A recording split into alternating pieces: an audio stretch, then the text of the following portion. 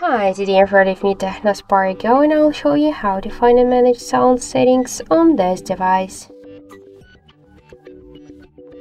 So first we should open the settings application and then tap to the sounds and vibration. You will see here the Don't Disturb mode switcher. You could turn it on and turn it off with the help of the switcher just by clicking on it. You could switch media, alarm, ringtones and notifications volumes just by swipe to the left or to the right side these dots on each of the volume panel.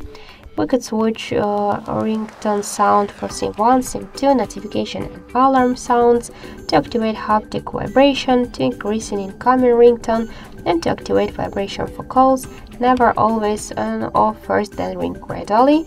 And in advanced options, we could activate and turn off the dial buttons, screen lock and lock sounds, charging sounds, and touch sounds. To turn on and turn off all of the sounds, we should click on each of the switchers.